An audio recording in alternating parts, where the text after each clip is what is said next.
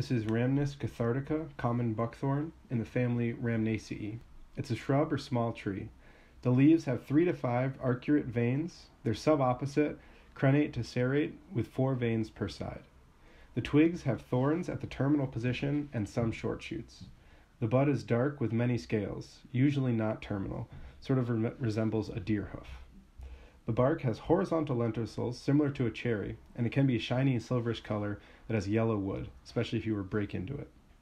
The fruit is a black drupe with few pits, and it's cathartic. They're bird dispersed and moderately shade tolerant. They were introduced from Eurasia, and they like dry and moist habitats, and they're very invasive.